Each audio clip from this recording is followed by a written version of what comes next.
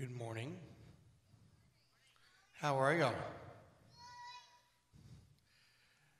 We're going to start out with some great songs this morning. If y'all please stand, if you're able to, we certainly appreciate it.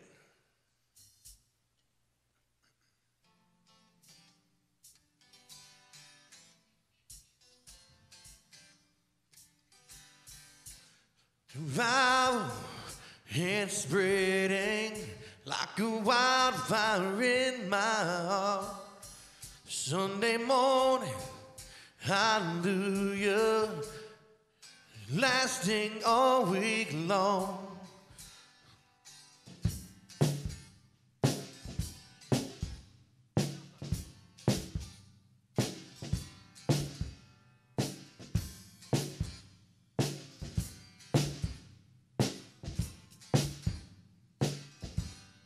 We're gonna do a redo.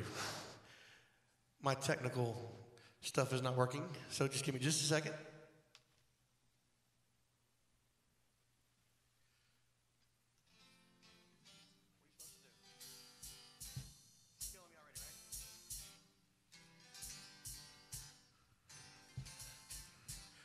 Much better.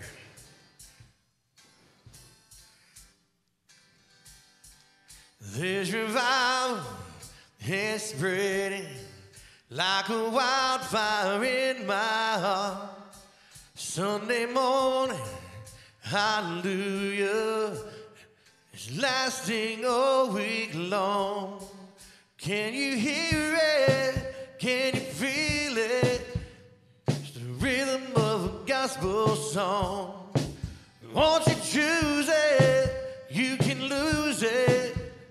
There ain't nothing's gonna steal my joy. I got no church choir sing in my soul. I got a sweet salvation, it's beautiful. I got a heart overflowing, I've been restored. There ain't nothing's gonna steal my joy. In the valleys that I wander, turn the mountains that I can't climb. Oh, you're with me, never leave me. There ain't nothing's gonna steal my joy. I got no church choir sing in my soul. Got a sweet salvation, it's beautiful. I got a heart overflowing, 'cause I've been restored. There ain't nothing's gonna steal my joy.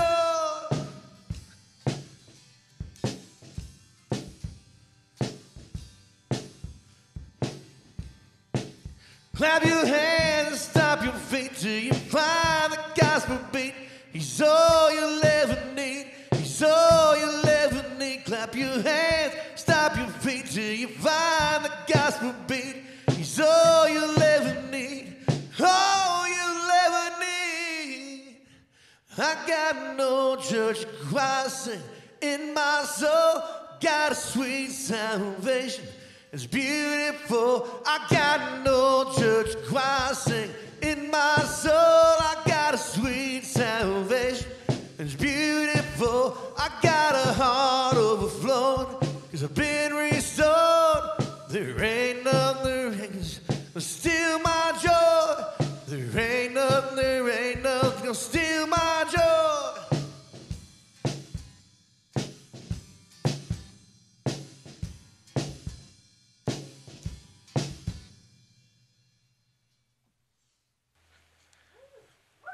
Well, good morning, everybody. Glad y'all are here. Thank you for joining us. Let us join our hearts in a word of prayer this morning. Father God, we come to you. We look to you as creator, as redeemer, as the source of our salvation and the source of our joy. God, as we worship you this morning, we pray that our hearts will honor you, that we will lift our hearts to you, that we will focus on you and you alone, God. As we worship you, let us glorify you. Let us lift your name up this morning above the name above all names, as the King of Kings, the Lord of Lords. God, we pray that our worship will be holy and righteous to you this morning, that it will be pure and that you will be blessed and honored by it. As we gather this morning for worship, God, we thank you for everything that you've given us. We thank you for the peace and the joy and the safety that we've all experienced during these times, Lord. And God, we thank you and we love you, and we pray all these things in Jesus' name. Everybody said, amen. Y'all may be seated. Good morning, everybody. We're glad everybody's here. Thank y'all for joining us. For those of you that are online, welcome. Thank you for taking time out of your Sunday morning to worship with us. Let everybody know that you're worshiping with us, whether it be through Facebook or on our YouTube channel. Share this, like it. Let everybody know. Start a watch party. Invite people over, say, hey, come worship with me this morning. And, let's lift the name of the Lord up this morning. Just a few announcements before we continue to worship. We do have Rewind discipleship groups. We have one that meets at 9:15 on Sunday morning. Please consider joining us. Come gather, fellowship, grow together as we dive deeper into the sermon material the week before. Please consider joining us with that.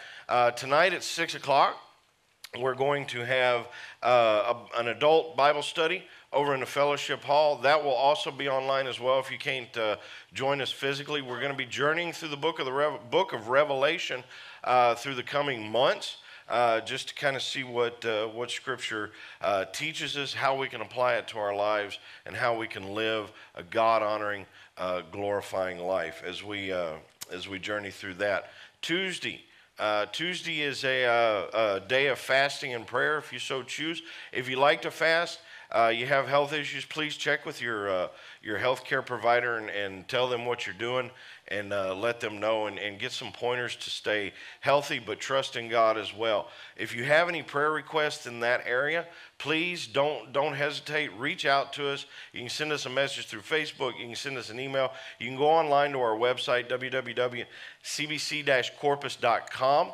You can fill out a guest connection form there. Let us know you joined us for worship, but you can share with us your prayer request. We'd like to meet. We'll meet at Tuesday, 6 o'clock here. We do a little lesson through study of what prayer looks like, how we can apply it in our lives, and how we join our hearts together as a group to God. So consider participating in that as well. We've got lots of prayer requests right now. For those of you here in person, there's a prayer list back on the table back there with the sermon notes. So pick one of those up. If you can't make it on Tuesday night, please spend a few moments from during the course of the day, and especially at 6 o'clock, stop what you're doing, lift up prayers to God, and we pray that he'll be glorified through that. Our community, our nation, we all need to be unified right now.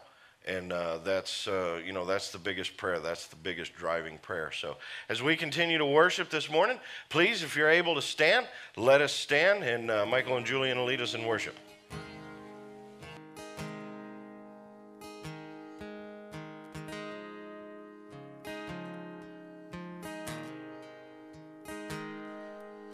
Come to the garden alone while the dew is still on the roses. The voice I hear falling on my ear, the Son of God discloses, and he walks with me and he talks with me. He tells me I am his own, and the joy we share as we tarry there, none other has ever known. He speaks and the sound of his voice is so sweet, the birds hush their singing, and the melody that he gave to me within my heart is ringing. And he walks with me and he talks with me and tells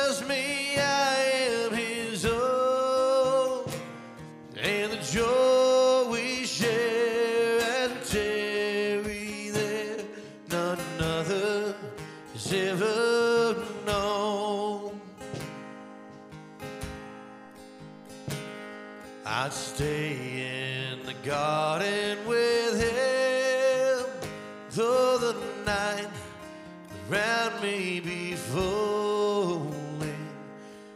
He bids me go through the voice of woe. His voice to me is calling,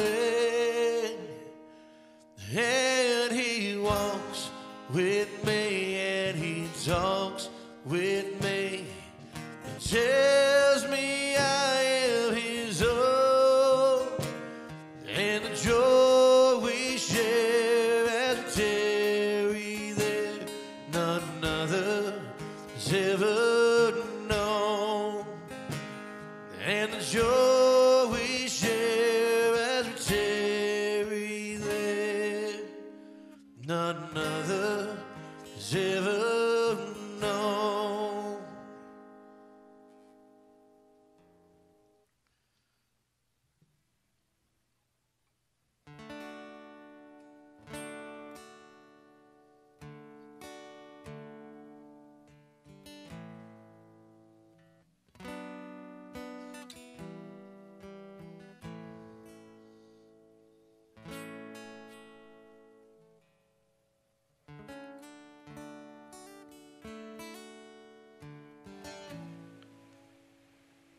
As we face uncertain times, the Bible says to let the peace of God that passes all understanding guard your hearts and your minds as we go through every day, as we face the unknowns and the uncertainties. Let us pray for peace for our lives, for the life of this community, the life of this nation. As we join our hearts, God, we lift up to you. We lift up our hearts. We yearn for peace. We yearn for unity, God. Lord, we pray that you will draw us closer to you, that you will give us the courage and the confidence to spread the gospel through our community, that we can grasp the unification that is found only through the gospel of Jesus Christ, Lord. And we pray that the peace that you have that passes all of our comprehension, that goes beyond anything we could ever imagine, God, we pray that you will pour out that peace on us, on our lives, on our families, on our community, on this nation. God, we pray for our leaders. We ask that you guide them, Lord, and if they don't know you, Lord, draw them closer to you, that they can be unified under the banner of the gospel, Lord. God, thank you for your mercy. Thank you for your grace. Thank you for the forgiveness that we find at the foot of the cross. And we pray all these things in Jesus' name. Amen. When peace like a river attendeth my way, when sorrows like sea billows roll, whatever my Lord thou hast taught me to say, it is well with my soul. It is well with my soul. It is well with my soul. My sin know the bliss of this glorious dawn. My sin not in part, but the whole was nailed to the cross, and I bear it no more. Praise the Lord, praise the Lord, oh my soul. It is well with my soul.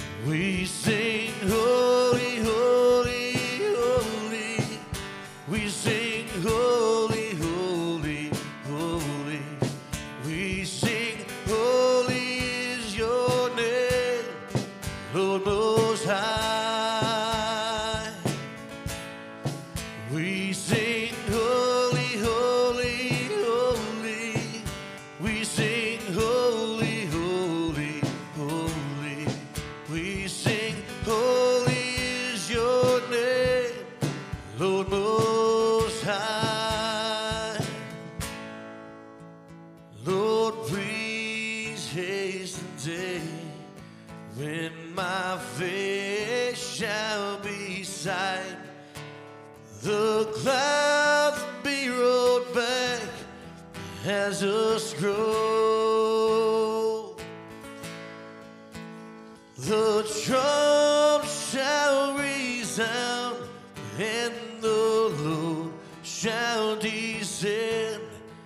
Even so, it is well with my soul. It is well with my soul. It is well, it is well with my soul. It is well with my soul. It is well, it is well with my soul. It is well, it is well with my soul. Y'all sang that one really pretty.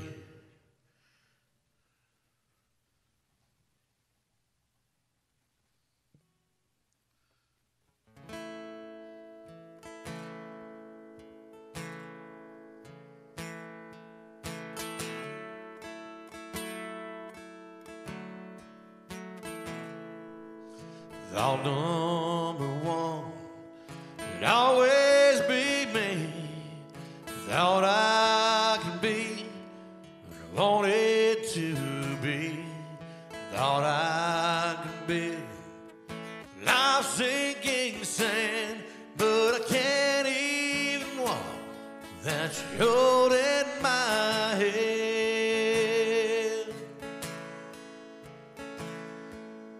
Thought I could do a lot on my own.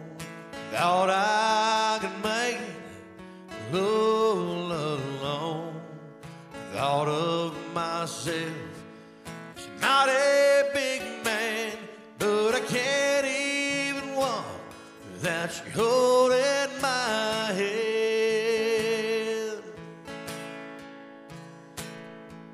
I can't even walk without you holding my hand.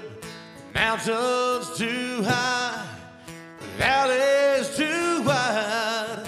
Down on my knees, I've learned to stand. Lord, I can't even walk without you holding my hand. I think I'll make Jesus my all and all. When I'm in trouble, on His name I'll call. If I don't trust Him, I'm less of a man. Lord, I can't even walk without you holding my hand. I can't even walk without you holding my hand. The mountain's too high, the valley's too wide. Down on my knees, I've learned to stand. Lord, I can't even walk without you holding my hand.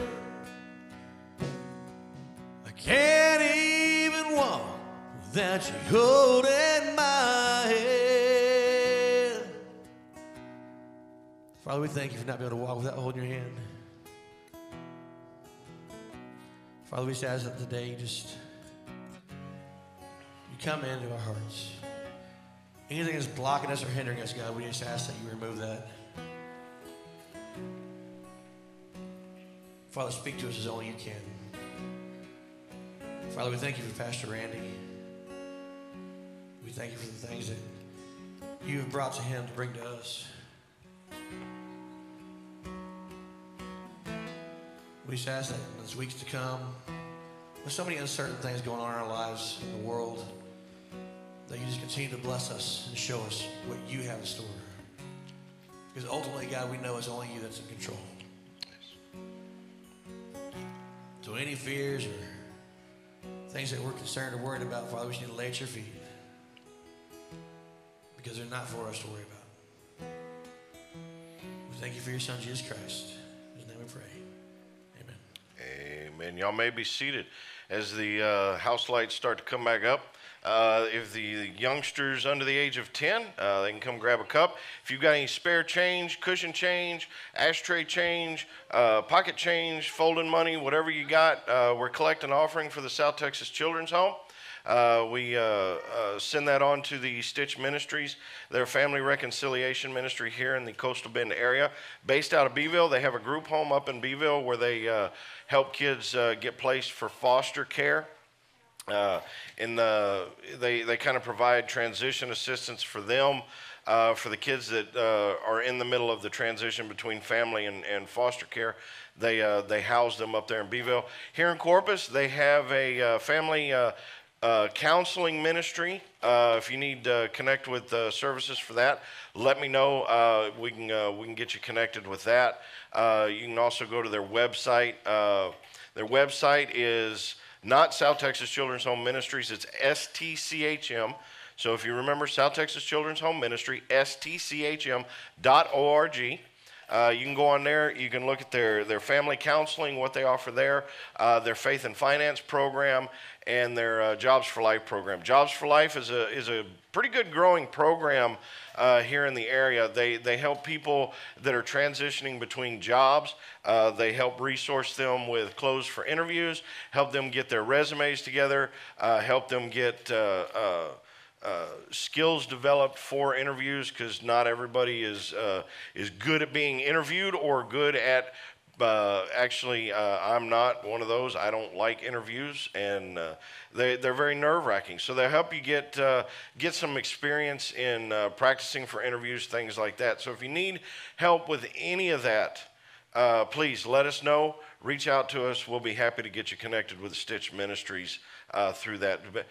Powerful partner resource that we have here, among other things. If you check our Facebook page, I'm trying to put up every week video highlights of some of the ministries that we cooperate with, like the North American Missions Board, International Missions Board, Southern Baptist Texas Convention, things like that as they pop up. But I also want to push world mission work. You know, when we have like Annie Armstrong come up, Lottie Moon, things like that, kind of showing you what they do so we can see where when you support the work of this ministry here, where a portion of what you give to us goes on to help entities like the International Missions Board, North American Missions Board, and the Southern Baptist of Texas Convention. So if you need any more information about any of those, maybe God's put a call on your life to be we used to call it the Home Mission Board. That's where I default. But the North American Mission Board. If you know, maybe God's calling you to be a church planner, or God's calling you to reach out to people, an unreached people group, maybe here in the United States, maybe across the world.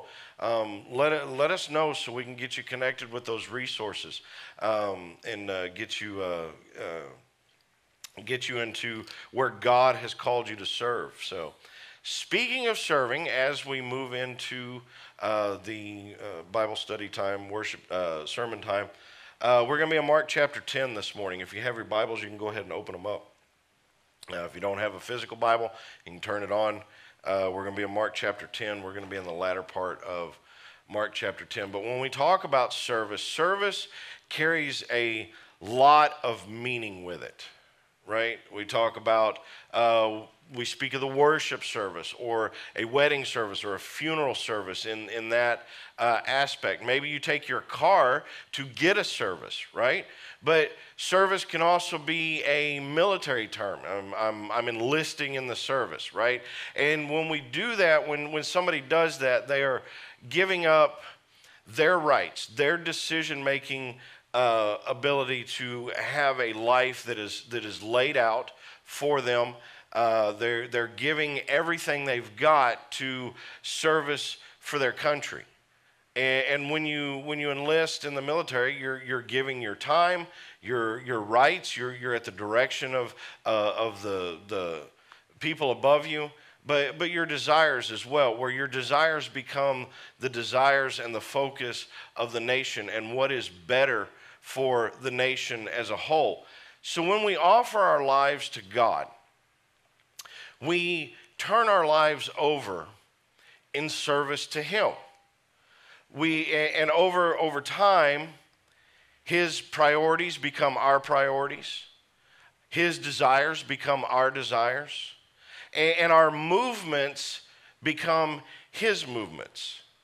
As we move through life, as days go on, our direction is more and more directed by God. We turn our lives over to be used by God.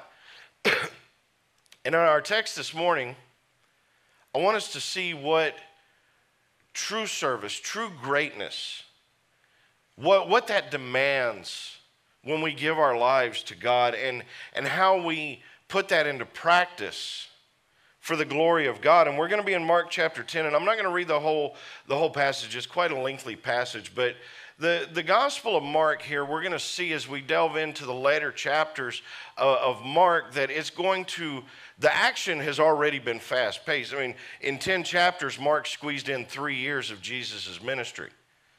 And in the next chapter, once we get into chapter 11, and we're going to see that the rest of the book of Mark, the Gospel of Mark, focuses on the last week of Jesus' life. And Mark spends about 6 chapters focusing on each chapter, focusing on one particular day in the last week of Jesus' life. But what we see here is that Jesus has set his face to go to Jerusalem. He knows what lies ahead.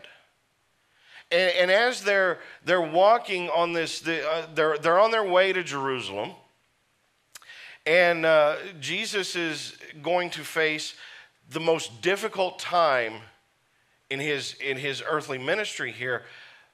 But Jesus moves into a teaching moment with this. And we're going to see this powerful picture of what true greatness looks like in the life of the believer. And this is what Jesus is kind of regrouping the disciples' focus back to. But I want to show you this first thing this morning with Jesus' teaching, that Jesus sets the example for us. As they're walking on the road here, Jesus told the disciples, and this is going to be the third time that he tells them about his coming crucifixion.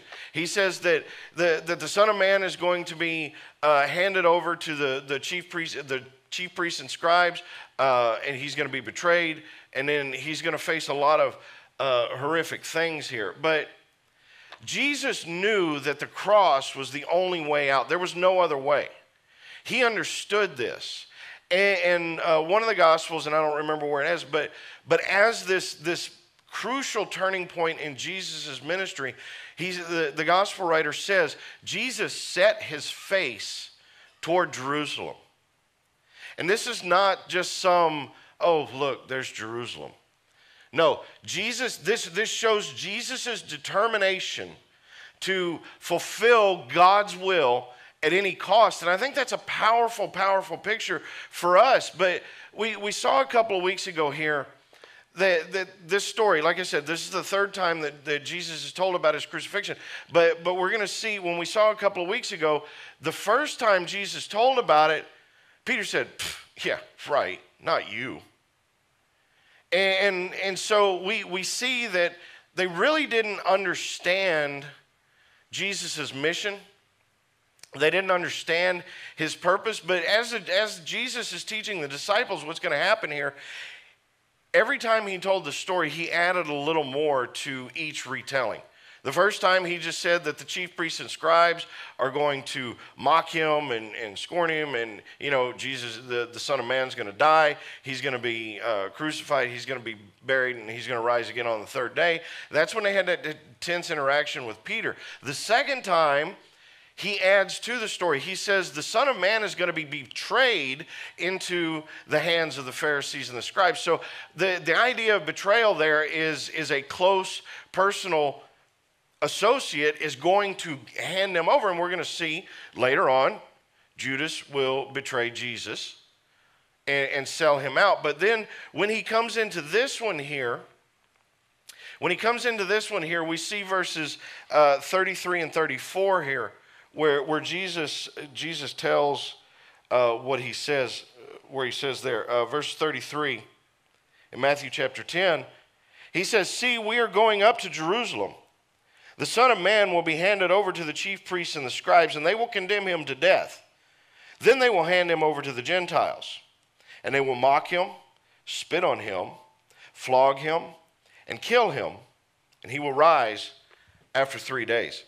Before we dig into the text anymore, I want to pray for a minute. Let's stop for a moment and pray. God, we pray that we can see your example through this. Lord, we pray that we can set our faces towards your will, that we can look to you and understand what your word says. God, teach us, Lord.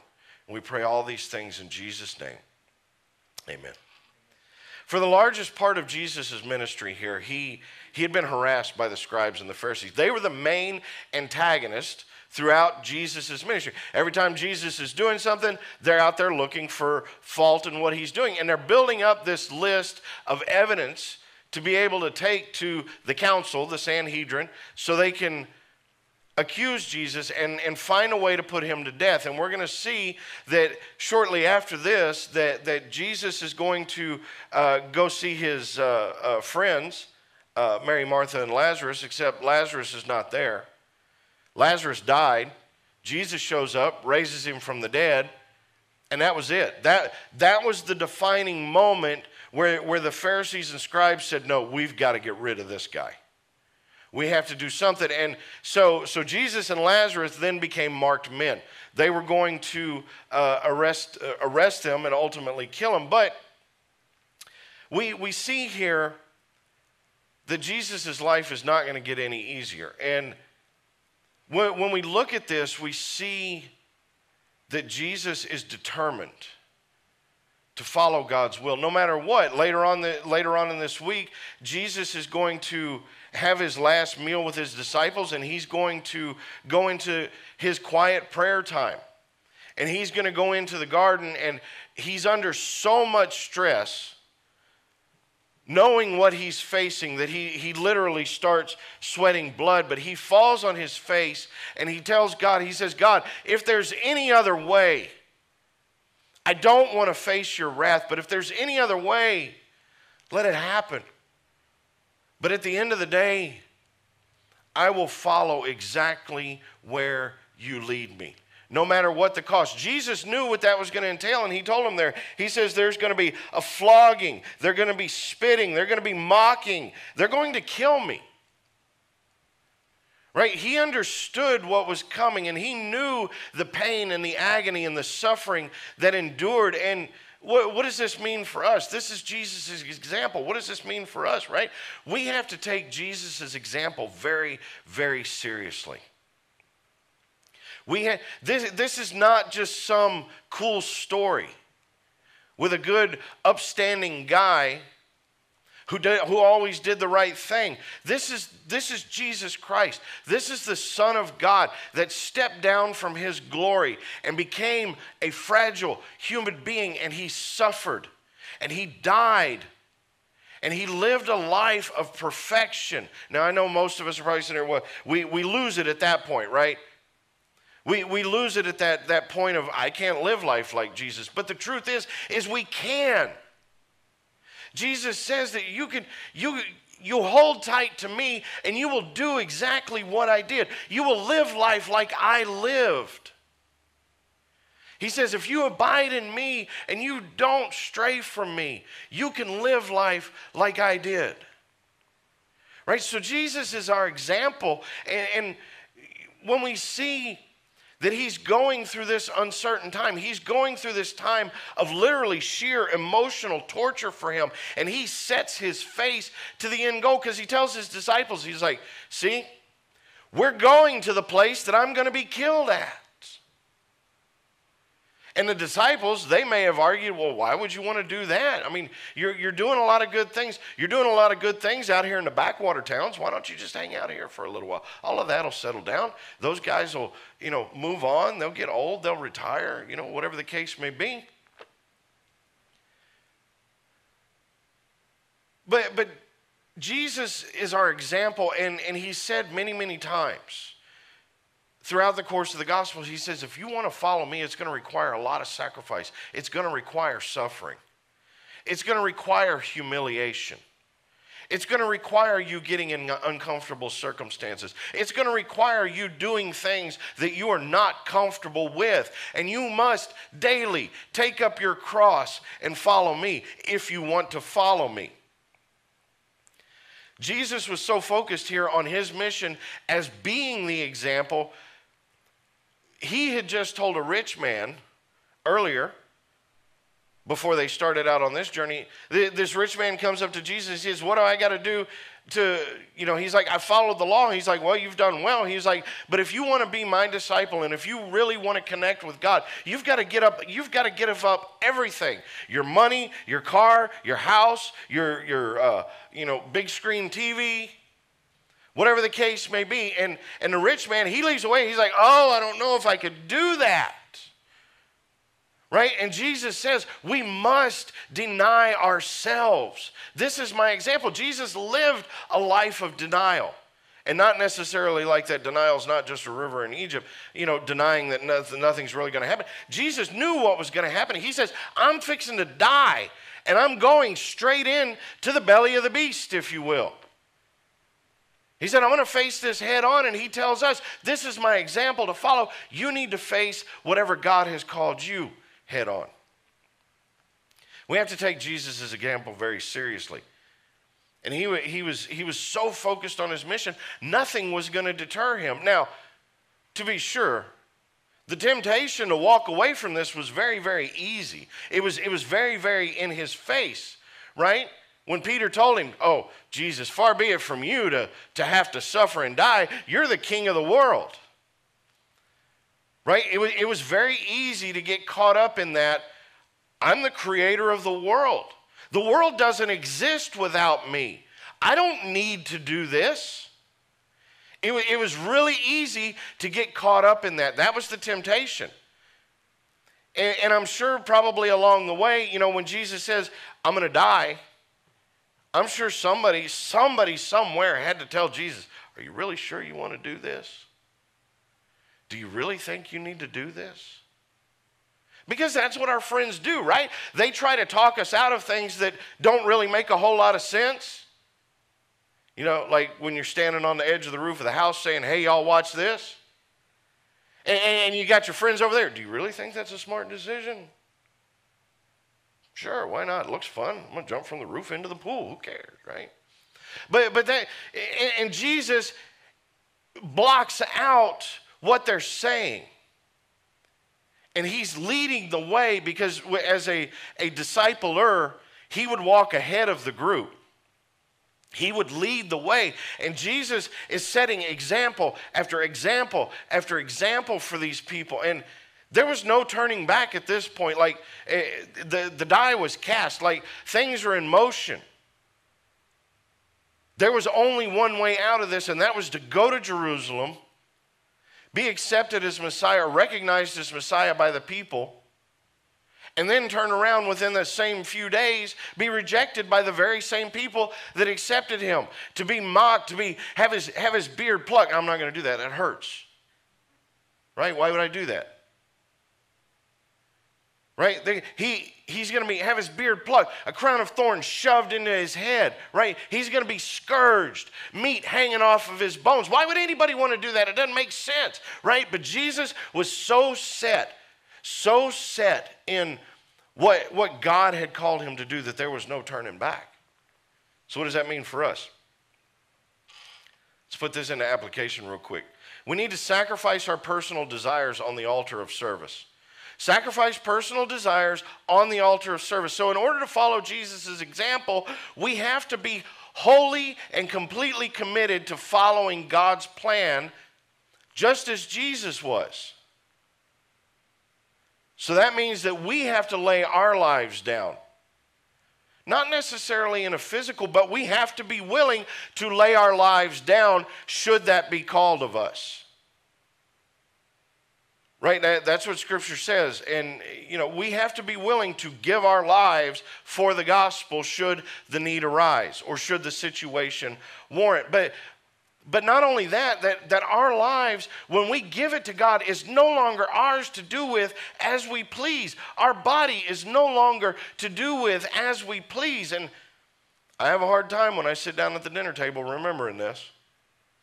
I'm just saying, Romans 12:1. Therefore, brothers and sisters, in view of the mercies of God, I urge you to present your bodies as a living sacrifice, holy and pleasing to God. This is your true worship. How do we live a life of worship? We give everything we have over to God. And some of you are probably struggling with this. Well, there's certain things in my life I don't want to let go. We can't be true followers. Jesus is very clear about this. We can't be true followers if we're not willing to sacrifice all of our personal desires on the altar of service to God. That's what God calls. And he says the cost is high. You want to follow me? You cannot put anything in front of me. Family, friends, husband, wife, children, job. Nothing can override God's desire for your life. That's taking up the cross daily. We can't let anything get in our way. We have to set our faces to service to God. We have to willingly lay all of our lives down, lay all claim of our life down. I don't own my life anymore. You don't own your life anymore. It belongs to God.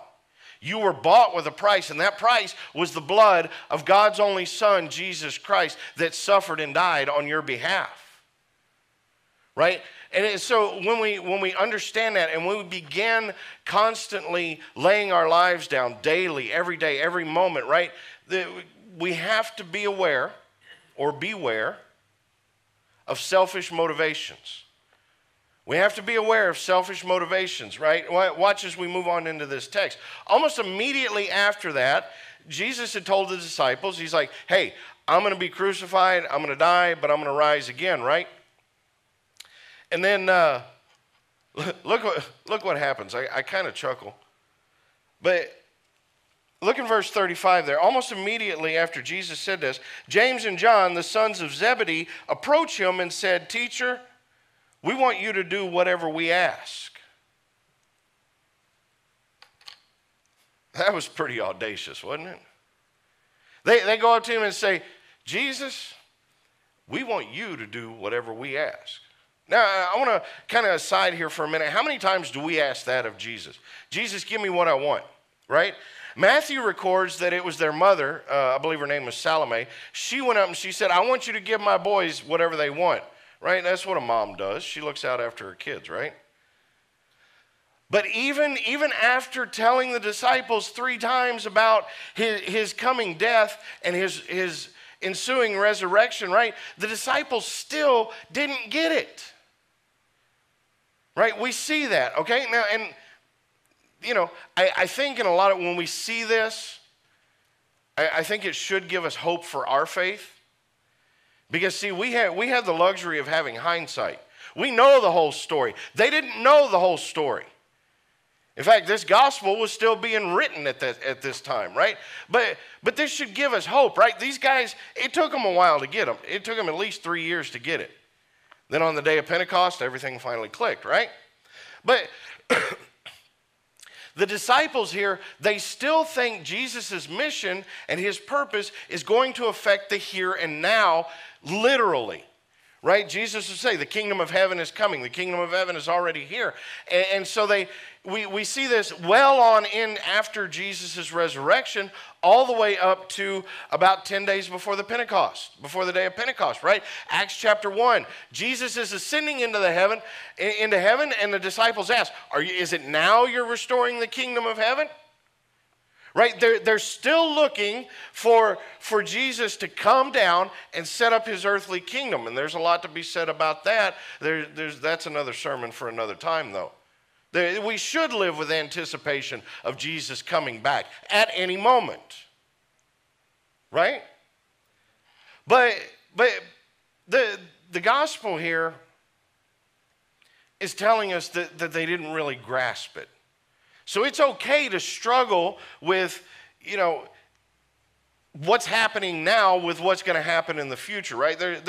It should settle our souls that when we have a crisis of faith and when we find ourselves not really being able to grasp certain biblical teachings, Jesus dealt with 12 guys that really didn't get it either. Right? So it lets us know that being human is okay, but God can work with that.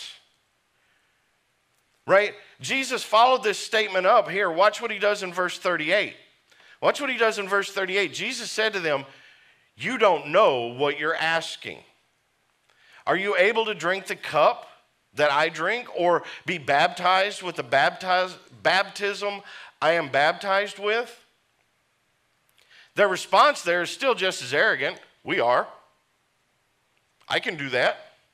Right? I give them props for being very confident. Probably not really arrogant, but they wanted, the original question there was, we want to have the position of authority when you restore your kingdom. They said, let us sit on your right and your left, right? So it's a selfishly motivated question, right? But the idea here that Jesus is conveying here is it's a very deep response. The cup that he spoke of in the Old Testament was the cup of God's wrath. Is what it's talking about here. Isaiah 51 verse 17, it says, wake yourself up, stand up, Jerusalem, you who have drunk the cup of his fury from the Lord's hand. You who have drunk the goblet to the dregs, the cup that causes people to stagger, right? The cup here is the cup of God's wrath, and we see that throughout the book of Revelation, especially when we get into the bowl judgments, right? It's God's wrath being poured out, and that's what Jesus is saying. He's like, can you stand up to God's wrath? Right? Well, what about this baptism thing? Same thing. Old Testament concept, but it's an idea here of facing an overwhelming experience. And I want to pause for a minute. Maybe you're facing an overwhelming experience, right? We call it, baptism by fire, right? Being just completely submerged in trials and tribulation, right? Psalm 69:2, this is where the idea comes in. I have sunk in deep mud, and there is no footing. I have come into deep water, and a flood sweeps over me. Right? I'm way over my head in this. I'm feeling overwhelmed, right? That's the baptism. And I can imagine that Jesus mentally was overwhelmed by this situation. He knew what was coming. He knew the pain that he was about to endure. He knew the humility that he was about to endure, right? Jesus affirmed that he was going to suffer. And but Jesus also tells them, he says, yeah, y'all are gonna face this, right? That's what he tells them. He's like, you're gonna drink the cup that I drink. You're gonna experience the baptism that I experience. You're gonna be tried. You're gonna suffer, right? And the historical record shows James was executed for his faith. I think he lost his head or crucified. It was one of the two. I don't remember. But John suffered. He was arrested later in life, and he was sent to the island of Patmos to spend the rest of his life in isolation. Imagine that when you're in your late 80s, early 90s, right? Being sent off to an island by yourself. Imagine that for just 1 minute. You'd be suffering, I think. Right? With no connection to the outside world. And they didn't have cell phones. They didn't have the internet, right? They had to wait for ships to bring supplies. John had nothing but time to spend worshiping God in exile. But Jesus said this, that to sit at my side in a position of authority is not mine to give. Right? So here we see a picture of the God-man. Right? Jesus is divine. He has the power to redeem people. But there are certain aspects of his character that God reserves. And to give people authority in the kingdom of heaven relies only in God. Another example, Jesus said, you want to know when the end times are going to happen? I don't even know. Right? So he purposely divides that. He purposely separates that. Right? In his divine, and I know that's something to struggle with, but it's a beautiful picture here that Jesus is purposely setting aside, sacrificing certain things so that he can be the Redeemer. Right? And it's a beautiful picture of God's sovereignty within the Trinity. But we need to pay close attention here, right? Chapter 10 very closely parallels chapter 9. Jesus taught of the resurrection. They're walking along the road, right? The disciples have an argument in chapter 9. Jesus says, hey, what are y'all arguing about? Nobody says anything. Jesus is like, yeah, you're arguing about who's the greatest, right? Well, let me tell you something about that. I'm going to flip the script on you. It's not like you think it is. If you want to be the greatest, you're going to have to be the least, right? Same exact thing that Jesus did in chapter 9, he's doing here in chapter 10, right? So we see this, and as the story develops, right, the other 10, they're indignant, right? They're pretty upset. Oh, I can't believe the brass ones on those guys coming up to Jesus and saying, ooh, let us have positions of authority. I've done more work than he's done, right? I should be at Jesus' right hand. I witnessed to 500 people last week, right? And this is the mentality, right? I healed 25 people yesterday. You only healed 2. Right? So I'm doing better than you are on my scorecard. Right? So everybody here, all 12 of them, they're motivated by selfish ambition.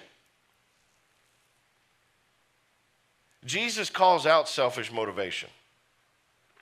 Right? He says, are you able to endure what I am about to endure? Jesus wants to know from his disciples, are you willing to suffer just like I'm about to suffer? So Jesus asks the same thing of you today. Are you willing to suffer? Are you willing to set aside your personal desires, your personal goals, your wants, your needs, whatever it is? Are you willing to set aside those ambitions to follow the example that Jesus has laid out for you? All in the name of service to God. That's the question that's being asked here. And so we put this into practice, right? With this. Submit yourself wholly to God's sovereign plan. Submit all of you, every ounce of you.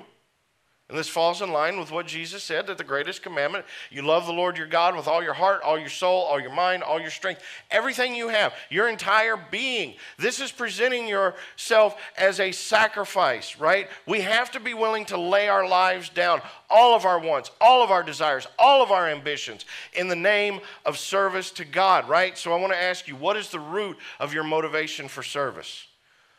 What is the root of your motivation for service, right? Do you seek the glory here and now? Jesus said you've already received your reward. If you're looking for a pat on the back, if you're doing it because, well, somebody's going to thank me for it, right? Now, don't hear what I'm not saying is that we should all be doing thankless things. No, that's not it, right?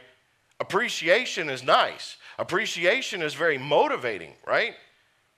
But if that becomes our driving force, we've missed the point. Right? We do things for the glory of God. Our motivation is a heart of service to God. Philippians chapter 2, verse 3. Do nothing out of selfish ambition or conceit, but in humility consider others as more important than yourselves. Paul was encouraging the church of Philippi here, consider other people before you think about yourself. That's what he's saying. Do nothing out of selfish ambition. Do nothing out of conceit. Don't do it for what can I get out of it. Why do we serve God? Do we do it because we're going to get something out of it? Or maybe I show up on Sunday because I want to get fed. I want to get fed, right? Have you ever thought about pushing yourself away from the spiritual dinner table and giving somebody else something to eat? That's what Jesus is calling us to do. Put aside your selfish ambitions. Stop gorging yourself on the Word of God and get out there and feed somebody. That's the idea behind discipleship. Right? Submit yourself wholly to God's sovereign plan. Watch this one, James chapter 4, verses 13 through 15. I use this one a lot at funerals. Why? Because life is short. James chapter 4, verse 13. Come now, you who say, today or tomorrow we will travel to such and such a city and spend a year there and do business and make profit. Yet you do not know what tomorrow will bring, what your life will be. For you are like a vapor that appears for a little while, then vanishes. Instead, you should say, mark this down, underline it, highlight it. Instead, you should say, verse 15, if the Lord lives, we will live and do this or that. Life is short. We don't know what tomorrow holds, right? And the approach we have to take every single day, coming close, the approach we have to take every single day is the one, we may not be here tomorrow. We're only here now by the grace of God. I got up this morning because God allowed it to happen. Right? So when we say tongue-in-cheekly, well, every day's a blessing. I woke up on this side of the dirt. What are you doing with that? That's what James is saying here. You need to make plans. Make plans. Those aren't a bad thing, right? Have a plan in mind. Where do you want to go? What are your goals, right? But honestly, at the end of the day, you're only here. We are only surviving by God's good grace and God's sovereign will, and we cannot change that. Our plans have to be flexible. I think a lot of us struggle with this. I know I do because of my D-type personality. Our plans have to be fluid because God can change our plans at any time. We must never dig our heels in and say, nope, I'm not going there because this is the plan. God can change our plans. And we have to remember that when God puts his foot down, I'm not going to move it. But when God redirects my path, I can't say, well, but God, you called me over here. And God says, no, I need you over here now. Right? We can't fight with that because when we start fighting with God's sovereign plan, we're going to fail every single time. Right? So we have to say, if God wills it, I'm going to do this or that. Because if God doesn't will it, it ain't going to happen. Right? It's submitting yourself to God's will. And that's what Jesus said. He didn't tack it on to the end of a prayer. God, let this cup pass from me, but at the end of the day, it's what you decide. Right? That's that prayer of resignation. Like, it doesn't matter how I pray. It doesn't matter what I pray for. Right? And Jesus said in his model prayer, you need to pray that God's will be done here on earth just as it is in heaven. Right? And so what we're doing there is submitting ourselves to God's plan. God, if you will it, I want to do this for you. But if you change my plans, I will follow you wholeheartedly. I want to serve you, serve God without restraint, and I want to learn through serving God without self-restraint what true greatness is. And we get to the heart of the passage here. We get to the heart of the passage. True greatness is rooted in service to others. True greatness is rooted in service to others, right? Jesus explained to the disciples here, as he did before, what true greatness is. In the follower of Jesus, verse 42. Jesus called them over and said to them, you know that those who are regarded as rulers of the Gentiles lord it over them, and those in high position act as tyrants over them. Verse 43, but it is not so among you. On the contrary, whoever wants to become great among you will be your servant, and whoever wants to be first among you will be a slave to all. For even the Son of Man did not come to be served, but to serve, and to give his life as a ransom for many. True greatness is rooted in service to others. This passage shows us the upside down view of the gospel, right? The gospel comes in, we're self-centered, We're doing things because we're self-driven, right? The gospel comes in and it flips our lives upside down, literally, because now my life should take the last position, right? But Jesus is using this. He contrasts this with what should be the mentality of the disciples. Jesus said their way of operating here should be opposite of what the world sees, right? Those that are in power, they hold it over your head, right? Caesar had a way of forcing people into Caesar worship. Those that were in positions of authority imposed their will on people. They said, you're going to do what I say or you're going to be executed. Well, I don't want to go to the cross, so I'm going to do what you say. Right? It's a form of emotional extortion. Right? But I want you to look at something here. The word for servant here in this text. The word for servant in the Greek is diakonos. We get our word deacon from it. Right? So Jesus says the Son of Man didn't come to be deaconed to. He came to be a deacon. Right? And he says, if you want to be great, you're going to have to be a deacon to all people. That's what he's saying here. He says you're going to have to be a servant to all people. He goes deeper there. He says, whoever wants to be first must be a slave to all. The word there for slave is doulos. It is bondservant. That means I have enslaved myself to somebody. I have willingly enslaved myself to somebody for their service, for their good purpose, for their will. Right? And throughout the New Testament, throughout the letters in the New Testament, Paul says, Paul, a slave of Jesus Christ. John, in the book of Revelation, he says, I am a slave of Jesus Christ. We're all called to be slaves of Jesus Christ, but Jesus is calling us to be a slave of how many people? All. Right? There's a thing about that word all. It's pretty quirky when you translate it. It means all. All people. Right? So if you want to be great, if you want to be known for what you're doing, you've got to humble yourself and serve everybody. That's what Jesus is getting at, and he uses his example. He says, whoever wants to be first, slave to all. Right? And then he goes in deeper and he says, for even, watch this transition here, for even the Son of Man, right, the Creator, he didn't come to be served, but we call him Lord. Nothing exists without his permission, right? But he didn't come to be served. He came to serve. He didn't come to be deaconed to. He came to be a deacon. He came to serve the needs of the people. We see this very, very clearly in John chapter 13, right?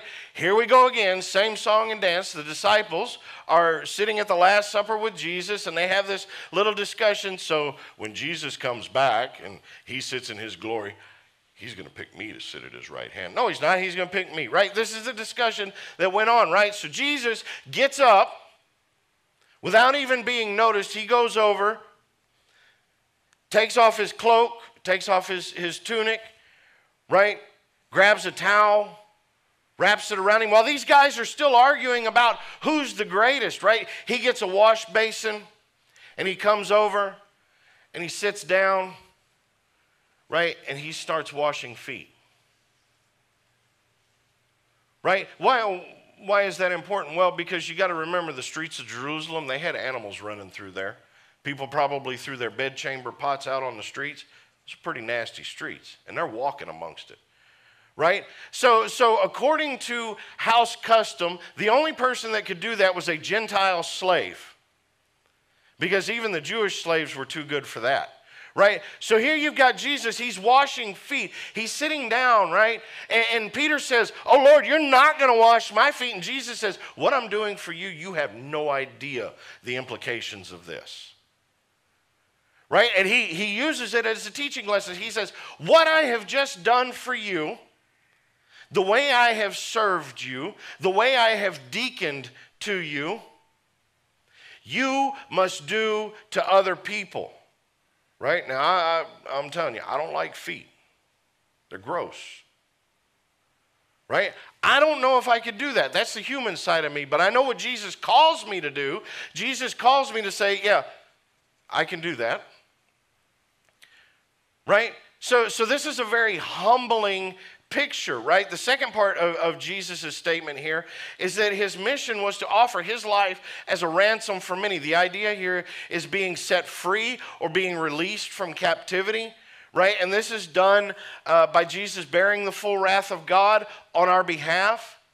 And I'll give you a reference. I don't have time to read the whole chapter. Isaiah chapter 53. Isaiah chapter 53, if you read that, it's a beautiful passage on the suffering servant. The humiliation that Jesus went through, right? Service to God and others is rooted in humility. It's rooted in humility instead of selfish ambition.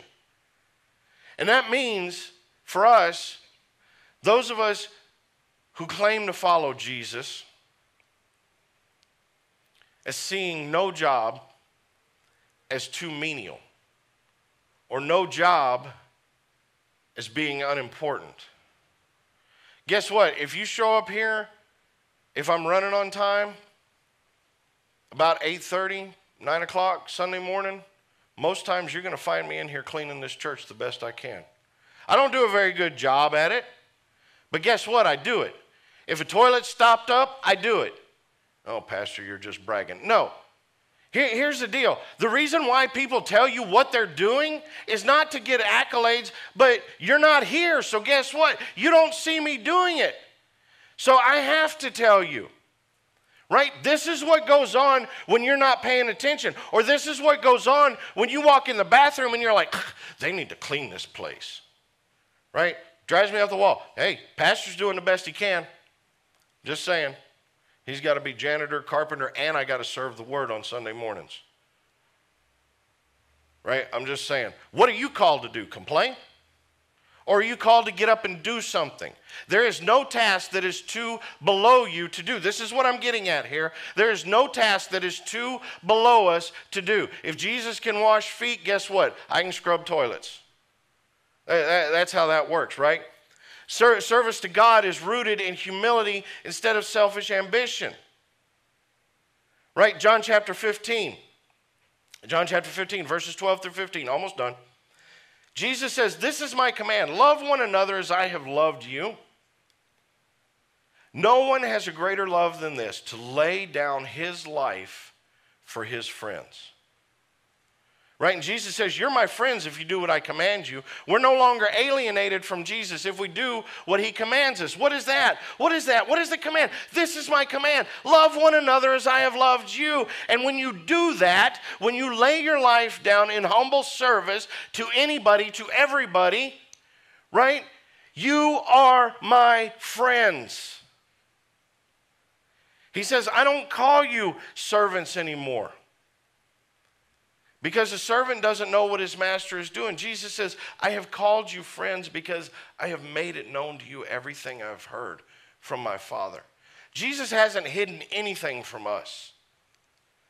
Right? Our service has to be rooted in love for others instead of self. We love other people more than we love ourselves. We care for other people more than we care about ourselves. Now, I'm not saying neglect personal hygiene, get rid of everything, stop taking showers, all that kind of good stuff. No, but, healthy balance here, healthy boundaries, right? But don't consider yourself as better than other people. And that brings us to the last part. How do we put this into practice?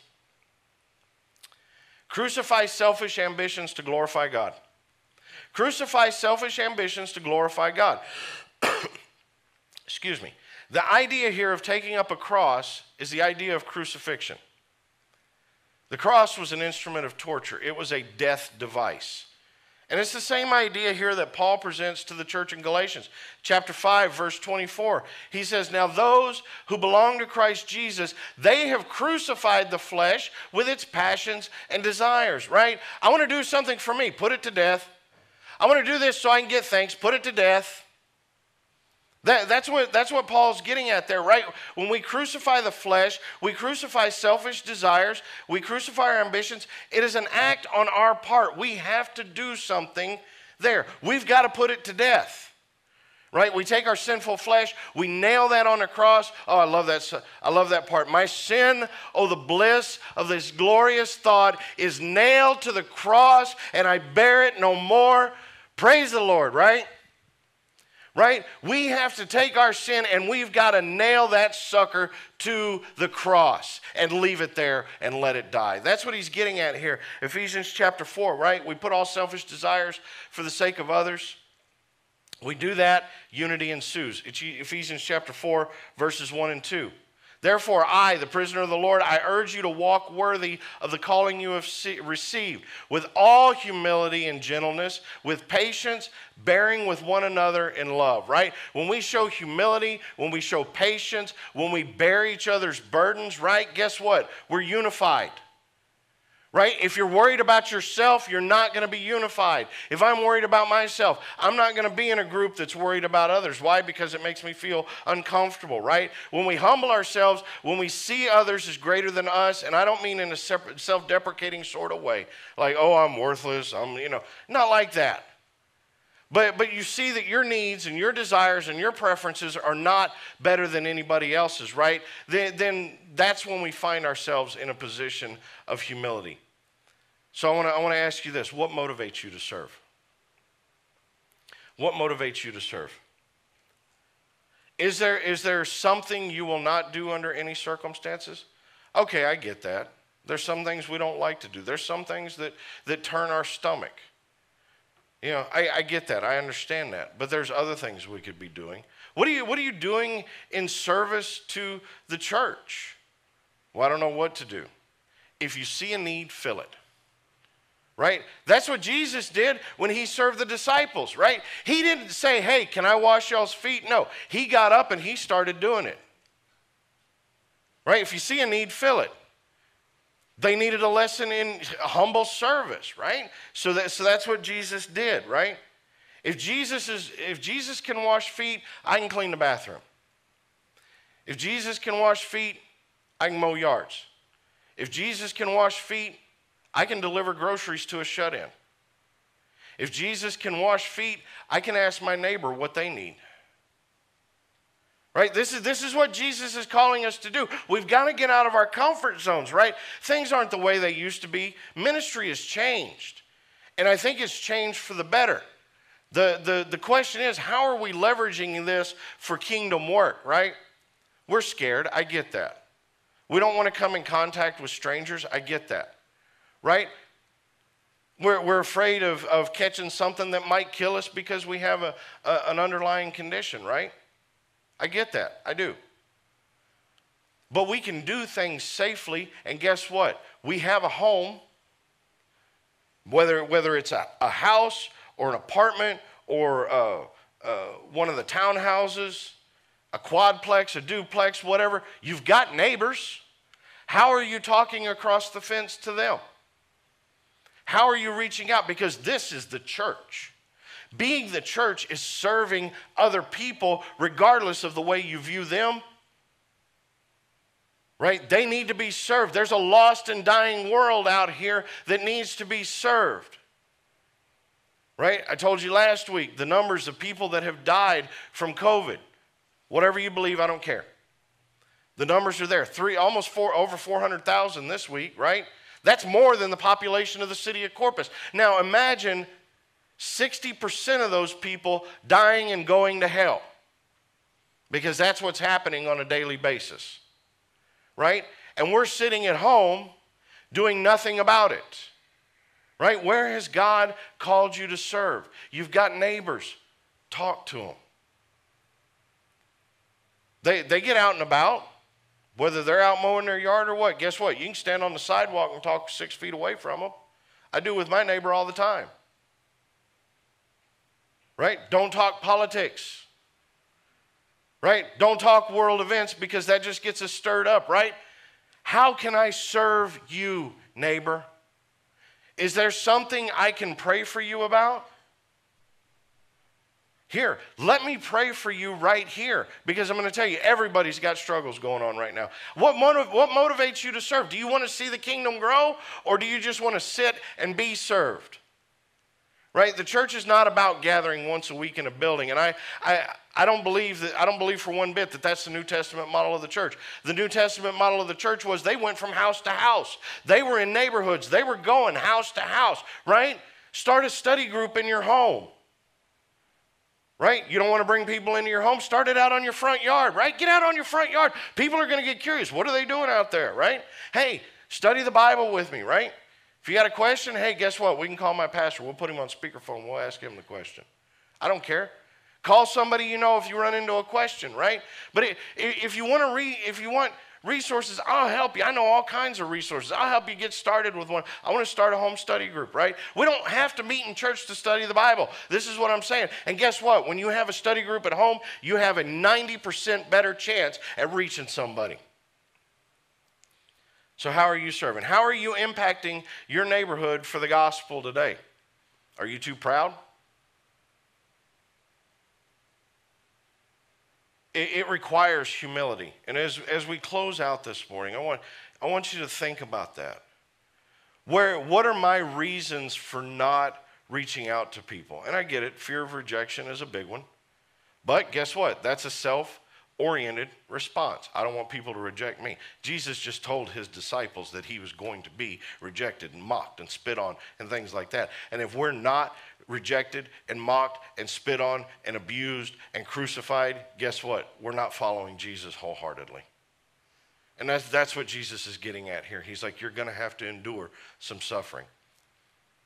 He says, in this world you will have tribulation, but be of good cheer. I have conquered the world. I have overcome everything that this world has to offer, and you can too. All you have to do is focus on me, deny yourself, serve others wholeheartedly. There's nothing too below you. As we go out, take this message. Where's God calling you to serve? See what opportunities are there in your neighborhood. Because that's my prayer for this church, that we will get out and we will make a difference in this community, because that's the only way this nation and this city and this world is going to change, is if we get out, we get off of the pews, we stop gorging on the Word of God, and we get out and we put it into practice. I firmly believe that. I firmly believe that we need to pray wholeheartedly for God's will to prevail here on earth, and not what I want, not what you want, but what God wants. And I pray that we as a church can follow where God is leading. Pray with me that we will humble ourselves and enter the throne of grace, begging and throwing ourselves on God's mercy and saying, God, I want to serve you wholeheartedly, without restraint, and I want to submit myself to your sovereign plan. If you will it, I will wake up tomorrow and I will serve you. Let that be our focus this week as we go to the Lord in prayer. God, merciful, holy Father, God, we know that you are gracious. We know that you are kind. We know that you are loving. But God, we also understand that you are holy and that you are righteous.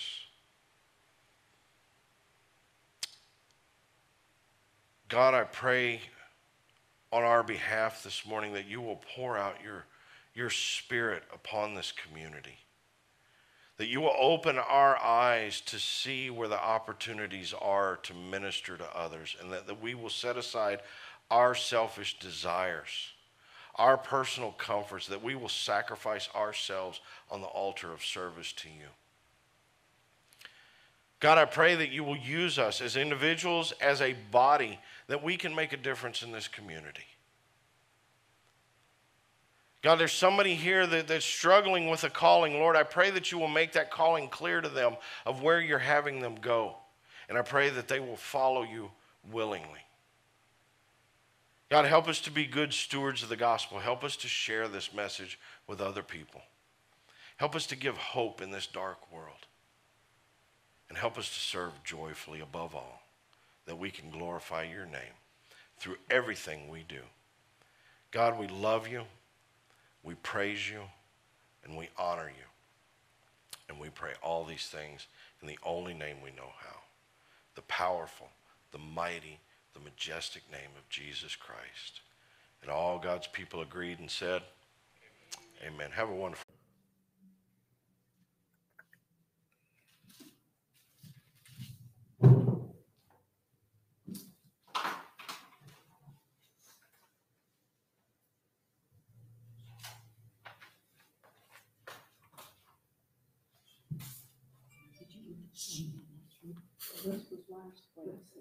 Yeah. Oh, that was you. Oh, he was getting the notification. All right, well, let's go ahead and get started. We'll open up with a word of prayer, and then we'll pick up where we left off last week. So let's have a word of prayer. God, we thank you, Lord, for your grace and your mercy as we delve into this study, and as we continue, God, I pray that you teach us, open our hearts and our minds, help us to see the truth and the application of your word. And as we go through this, there will be many points we disagree on. Help us to encourage one another and be able to debate the issues clear-headedly. And God, we just pray that you will teach us, most of all, above all else, that we can share this message with everybody. God, we thank you and we love you, and we pray all these things in Jesus' name. Amen. All right, so we're going to pick up where we left off last week. It was kind of, I know last week I went through, there was a lot of information covered, a lot to process, maybe some old ideas, some new ideas, some stuff you may haven't heard in a while. But approaching the book of Revelation, we always want to take a balanced approach to how we interpret it. As I said last week, this is apocalyptic literature. There are a lot of signs and symbols in there. Numbers represent certain ideas, things of that way, aspect. But my goal with this is to take a balanced approach in the interpretation, because if we look at this as strictly future events, I think we lose a lot in the way of what does it mean to us today, and how can we apply that. So the approach I will be taking, of course, I am a futurist, premillennial point of view. And depending on what day of the week it is, I may be a pre-tribulation or a mid-tribulation rapture kind of guy. Just depends on who I read that day and you know the way I'm feeling. But that's kind of, as far as the timeline of the book of Revelation goes, that's the way I will approach it, is a futurist premillennial point of view, meaning that the events are supposed to take place in the future, and they will take place before the millennial reign of Jesus Christ. The rapture, honestly, we could debate that till we're blue in the face, and it's been debated for 2,000 years, and nobody still has a solid answer on it. So that one, I don't really think it affects anything. A word of advice on the rapture: don't let it become an escape mechanism. And what I mean by that is, and I've heard people say this in taking the millennial view that I never talked about, the pan-millennial view. Well, it doesn't matter because I'm not going to be here and it'll all pan out in the end. And so we don't want to use the rapture as an escape mechanism. That I get that some of the ideas are scary and terrifying, but the overall picture of this is God is a holy and righteous God, and he is just, and he judges sin accordingly. And that is what is terrifying. And I think that's because that's what this all focuses on, is God's judgment of creation. in that aspect. And so, don't let the rapture, give you cause to say, well, I'm not going to look at the book of Revelation because it doesn't really apply to me and everybody else needs to figure it out on their own. But the second way I want to take it is a balanced view of the four main views: the futurist, the preterist, the historical, and all of that, the idealist, because there are some ideas in here that if we look at it as being future, we won't understand, like taking the mark of the beast, or the acceleration in persecution of the church, in things, a one world government, 10 kingdoms, things like that, and it can get really confusing. And so, the goal with this is, what is God's view on sin? How does he deal with it? And, how does that apply in our lives today? So that's kind of the goal I want to take with that. So there's when you actually get down to brass tacks, there's two things that are non-negotiable in the interpretation of the book of Revelation and any other book of the Bible. And the first one is the original specific historical context, meaning that every book of the Bible was written to a specific group of people at a specific time under a specific set of circumstances. Okay, we have to understand those, and sometimes it's a little bit difficult, especially when we start dealing with Old Testament stuff. It's hard to get some of their specific context, especially when you don't know who wrote the book. But we kind of deduce. That's why I depend on guys that are smarter than me to tell me that information. But the original historical context, we have to understand that. But the second context is the overall biblical, or what they call the canonical context. So what that gives us is the historical, grammatical context of a book of the Bible. How does it fit into God's plan? And the book of Revelation is just that. It is the bow, if you will, on the crimson thread that runs through all of Scripture. Genesis starts out with perfection and ends with death and dying and sin and corruption, and Revelation begins with death and dying and sin and corruption and ends with perfection. So we see how the Bible can be bookended with both of these books, and that's the beauty of all that. But the book of Revelation was not written by the Holy Spirit to confuse people, because God is not the author of confusion. He doesn't do things on purpose to make us wonder and debate. We do that on our own. But the book of Revelation, as I said last week, it is the revealing of Jesus Christ. It is the unveiling of Jesus Christ in all of his glory. And when we look at that, we see God's sovereignty play out, and how nothing thwarts God's plan to consummate history. So when we do that, if we take, here's the notes for this.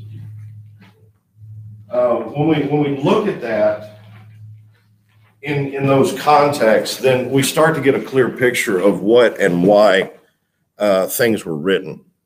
And so the first question we look at and we need to answer is, why was Revelation written? Okay, and my first answer to that is to bless those who read, listen to, and apply the teaching. To bless those who read, listen to, and apply the teaching. Revelation chapter 1, verse 3. It says, "Blessed is the one who reads aloud the words of this prophecy, and blessed are those who hear the words of this prophecy and keep what is written in it, because the time is near." So Revelation is the only book in the Bible, and I've tried to research this as best I can. Revelation is the only book in the Bible that actually pronounces a blessing on those who read it. We have to understand that this was a congregational letter. The whole thing was a congregational letter. So when John put pen to paper, wrote out what he saw in his vision, and then sent it out to Ephesus, Ephesus made a copy of it and then sent it on about its way. It was a circulatory letter. What they would do is when they got the letter, they would read it from start to finish in one sitting. However long that took, whether it be a team of people reading it or, if some person sat down and said, hey, I'm the only one in this group that can read it, so let me read it out and we'll tell you what John says. So they, and this is the way all of the churches did. If you can imagine sitting down and reading the letter to the Romans in one sitting, I think it's also 20 chapters. The book of Revelation is quite lengthy. In fact, I think it took me 3 hours one night to read from start to finish, and that was without pausing. So we think, an hour and a half for church is long. These guys would sit around, on a Sunday morning or a Saturday evening or whatever, and they would start reading it, and then they would sit around and discuss it. The book of Acts said Paul was preaching one time till midnight. People started falling asleep on him and falling off balconies. But it was designed, the whole point of the book of Revelation is to bless those who read, who listen to, and apply the teaching, because we see in this here, blessed is the one who reads aloud. So just by sitting down and reading the book of Revelation, there's a blessing that comes with that. What is the major blessing? Well, we read through it and we get to the last 2 chapters of Revelation. We see God's glory come down from heaven and inhabit the earth. And the entire creation, the curse that was enacted in Genesis chapter 3 has been removed. Evil has been judged. Sin has been cast out of God's presence, and the entire earth has been recreated. And this is the beauty. And then that leads on into eternity. And so there's a blessing in that, knowing that God is sovereign and his will triumphs in the end. So, and then, of course, there's the blessing on the listener as well. You listen to it, you hear it, and then there's the other blessing of doing what it says. Some translation says, blessed is the one who reads aloud the words of this prophecy. Blessed are those who hear and keep the words, keep what is written. And that's basically applying the teaching to your life. There's a blessing that comes along with that. So we have a threefold blessing there. The next thing is to give unshakable hope to suffering Christians. And I think we tend to miss this one sometimes. To give us unshakable hope when we look at the scope of John's sovereignty. Revelation chapter 1, verses 4 through 6. It says, John, to the 7 churches in Asia, grace and peace to you from the one who is, who was, and who is to come, and from the 7 spirits before his throne, and from Jesus Christ, the faithful witness, the firstborn from the dead, and the ruler of the kings of the earth, to him who loves us and has set us free from our sins by his blood, and made us a kingdom, priest to his God and Father. To him be glory and dominion forever and ever. Amen. So we see here in all of this the theme of the eternal triune God. And we get this when we see that God is completely sovereign. And I know people struggle with this in the aspect of God's sovereignty. So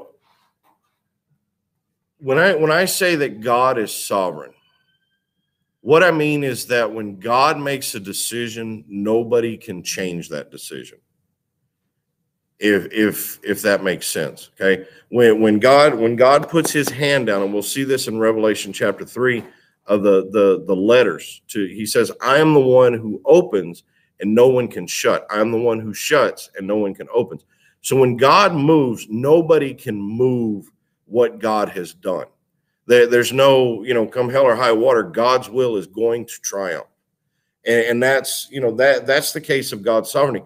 We can't take this to the extreme and say, well, God is sovereign and he's going to do what he wants to anyway. I don't think that really pictures God's sovereignty. God's sovereignty is sovereignty. I can't talk tonight, in a positive aspect. Because then we make God out to be one of those, he moves us around like chess pieces. And I don't necessarily think that God operates in that way.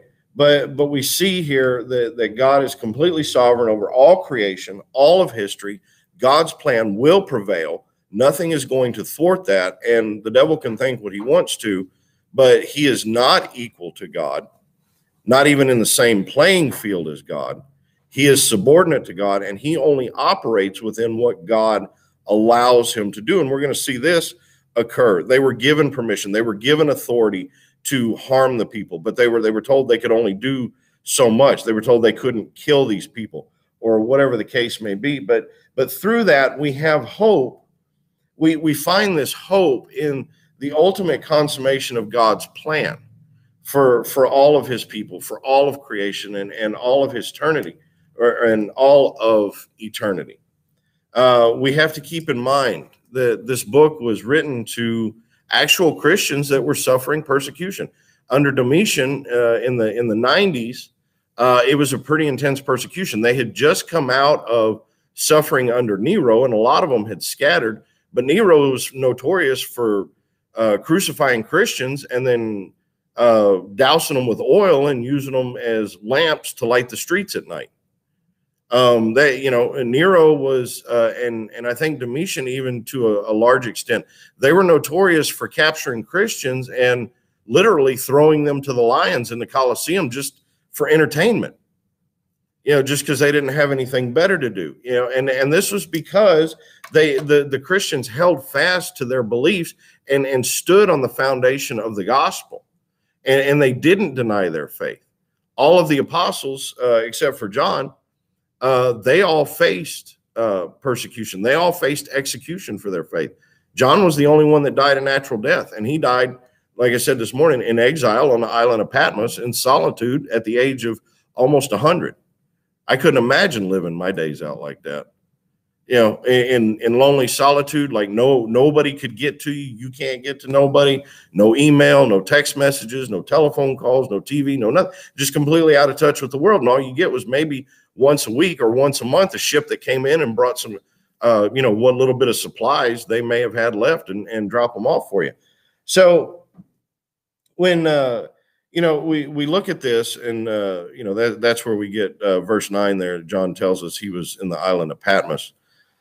So the question comes up: how are we blessed, and how do we find unshakable hope?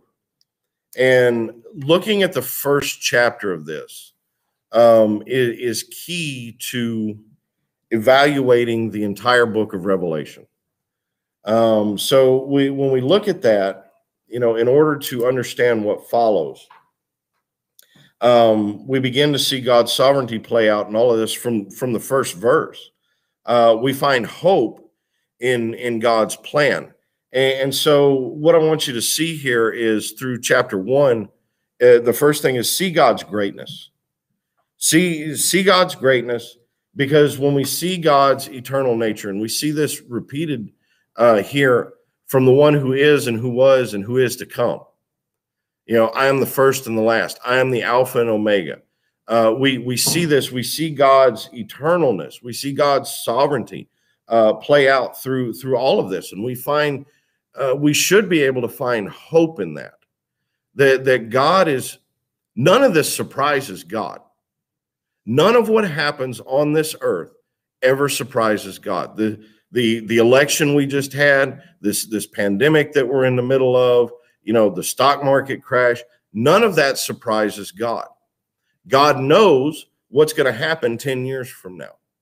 And God can not necessarily manipulate people, but move people into place to fulfill his plan, even if that means using unsaved people to accomplish his task. And we see that through the arrest, the crucifixion, and resurrection of Jesus, where you've got Judas. Judas betrayed Jesus. More than likely, there's probably a 99% chance he was not saved. You've got Pontius Pilate. He was a Greek. He had no interest in the gospel. You've got all of the powers that be, the Roman centurions. All of that God used to let his plan play out. And we will see throughout the course of Revelation that all of this is part of God's plan. There's going to be an antichrist rise up. He's going to persecute Christians. And, so why does all this happen? But in the end, all of it works out for God's glory and God's good greatness. So we see God's greatness. But the second thing here is we can't miss this. See the gospel. To see the gospel jump out at you. And I think when we really look at this, we see God's character play out in all of this. His holiness, his righteousness, his judging. I don't want to say judginess, but his judgment. But we also see his love, his compassion for his people. We're going to see his justice play out, because everybody that's wronged every Christian throughout all of history, they're going to have to pay the piper, if you will. So, and then we see that, then we see, the offense of our sin, the offense of mankind's sin, that mankind is dysfunctional. Mankind is set opposed to God. Mankind is set at that position of being children of wrath. But then, then you've got, Jesus's, the sufficiency of Christ in all of this, that Jesus paid the price, and that all we have to do is place our faith in Jesus Christ, and we will be protected to a large extent from a lot of this. And I believe, whether you believe the rapture happens before the tribulation, in the middle, after, doesn't happen, whatever the case may be, the truth of the matter is that God does, and there's passages in here that we see God protects his people throughout all of these judgments, that these judgments don't befall a lot on, now there may be some collateral damage, but the judgments are not aimed at God's people. And there's stuff, like we talk about the sealing of the 144,000, and there's a judgment that comes across, and they says that these, I think it's the locusts, these locusts are told not to harm those that are sealed by God. And so we see that there's God's mercy and his protection and all of that. But it requires, that we make a decision to follow Jesus Christ. And that's, at the end, that's what changes our perspective in all this. But we see the gospel here play out in verses 5 and 6. That the book of Revelation comes from God, given to Jesus, given to an angel, to give to John. And then it says there in verse 5, where he's given the doxology and the greeting, he says, and from Jesus Christ, the faithful witness, the firstborn from the dead, and the ruler of the kings of the earth. And if you want to underline that, ruler of the kings of the earth, because I think that's a pretty powerful statement. Jesus is in complete control over the governments of the earth. That's a pretty powerful statement there. But we move into the gospel here, the rest of verse 5. To him who loves us and has set us free from our sins by his blood, and made us a kingdom, priest to his God and Father, to him be glory and dominion forever and ever. So we see the gospel play out just in the first 5 verses, first 5 or 6 verses there. But we also see that Jesus is the conquering Savior over death. Jesus is the conquering Savior over death. And what we mean by that is that death doesn't hold any grip on a Christian. And this is the beauty of the gospel in Jesus's resurrection, is that As First Corinthians 15, it says, "O death, where's your sting? Grave, where is your victory?" The sting of sin is death. That we, we're terrified of dying because we're sinners without a Savior. But when we have a Savior, there is no more pain. There is no more sadness that comes from death. We don't have to fear death because we know that when we take our last breath, when we close our eyes here, that we'll close our eyes for a moment and then we're going to wake up and we're going to be in the presence of the Savior. And this is the beauty of that, is that Jesus conquered all of that on our behalf. The next thing we're going to see is that Jesus is still in authority today, and we're going to see this in the last part of chapter 1. That Jesus is still in authority today. We talk about that he walks among his lampstands. It's an active walking. It's a present tense walking, that Jesus is walking now among his church. And so we see that he's still in authority today. And then the next thing is that Jesus will return to claim his earthly throne forever. So there's probably a little bit of a mind shift that we need to make here. Right now, heaven is separated from earth. And it's the physical is separated from the spiritual. And what I mean by that is that when we die, we go to heaven. What is heaven? Okay, by definition, heaven is the place where God resides. God does not reside here on earth because he can't, because the earth is under a curse, and God can't reside where sin exists. So sin has to be taken care of completely. Okay, the book of Revelation plays out. Okay, and it says the curse is removed. There was no more curse. Everything here on this earth is under a curse right now. It's destined to fall apart. It's destined to break. Vegetation dies. Plants and animals, nature, we see the fires and the earthquakes and the floods and, all the cataclysmic hurricanes and things like that. So everything, the earth is under a curse. Everything is dysfunctional. Our bodies are dysfunctional. At some point in God's good timing, when he decides that it's time for all this to be consummated, okay, this heaven where God is residing now is going to be rejoined with this creation, and everything is going to be recreated. So heaven will, in essence, come down to earth, and they will be reunited because the curse will no longer separate them. Does that make sense? I know it's a little bit deep, but this is kind of a biblical picture of what heaven really looks like, and I'm trying to wrap my brain around it as we go, because like this blew me away. I was like, okay, we leave the earth, like we're no longer going to be here, but eventually we will be back. God's kingdom will be back here on earth with the New Jerusalem comes down, and Jesus returns with all of his people to do away with evil for good. But verse 7 there, it says, look, he is coming with the clouds. That's a literal sense. Every eye will see him. That is a physical sense. Even those who pierced him, which gives us an idea that those who played a part in the crucifixion of Jesus will actually see Jesus return as the conquering Messiah. And all of the tribes of the earth will mourn over him. Why will they mourn? Because when Jesus returns in all of his glory, everybody will come face to face. Everybody will come face to face with how sinful we really were.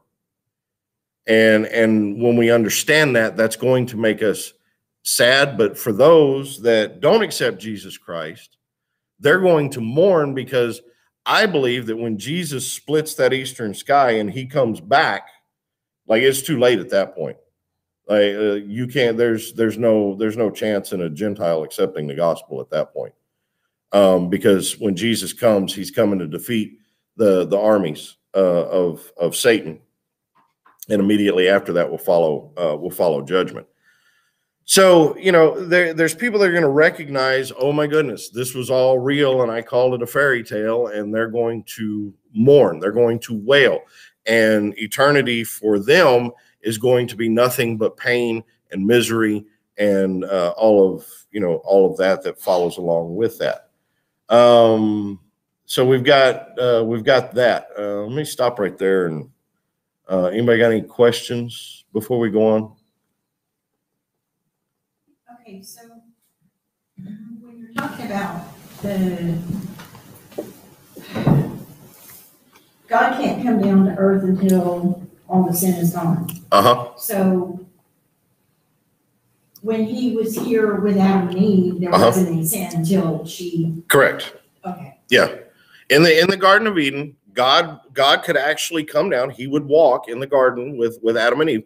When they disobeyed, God came down for that brief moment, and they brought the curse down, and God, he was removed he removed himself because he could no longer be here on earth. So when you go up to the Exodus and they build the tabernacle, they had to go through a process of cleansing the tabernacle before they could put the ark in there and before God's presence could come in there. It had to be cleansed physically. And God, that was the only place.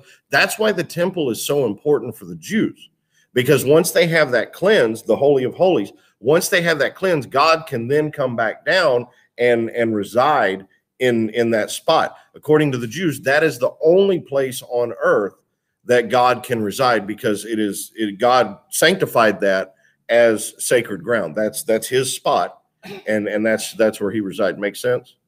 Okay. So, yes, ma'am.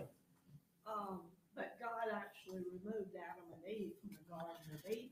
Right. They were evicted from the Garden of Eden because at that point they lost access to God's perfection.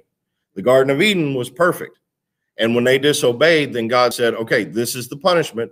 Like a kid, disobeying his parents. Okay, you're grounded. You lose your phone, you lose your video games, whatever the case may be. And it's the same thing. You disobeyed, so now you lose access to what I have made for you. And then he shut the garden, and everything started withering because that was part of the curse. But they say that place is still over there in the Far East, the Garden of Eden, but it's a guess as where it's located. Biblically speaking, it is between the Tigris and Euphrates. It sits in modern day Iraq.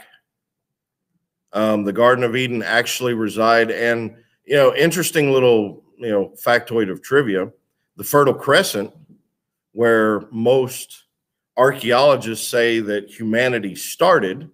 Dates are I understand biblical creation dates, but that's where most of mankind came from, was in the Fertile Crescent area.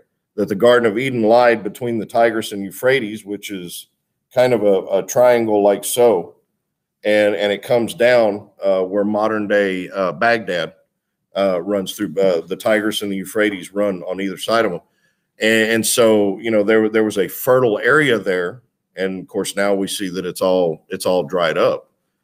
But yeah, that's where they don't know exactly where, if it was the whole area or if it was just one particular spot, because the rivers that bound it on the north and south, I don't know if I think those rivers have dried up, so they can't really pinpoint exactly what part of Iraq it is. But according to biblical standards, the Garden of Eden was in modern day Iraq, somewhere near the city of Baghdad. So, It's kind of ironic right now for today's. It is kind of it is almost an irony of sorts, but sin started there, and sin has never left the place. That the Middle East has always been a hotbed of strife and all of that kind of good stuff. But eventually, when we understand covenants and how covenants work, we see that Jesus will return to claim his earthly throne forever. Yes, ma'am. I'm sorry if I'm being. So let's talk about plagues real quick. Okay. When you talked about them coming and that Jesus is going to protect us, but then there'll be collateral damage, or how does that work? I don't know exactly.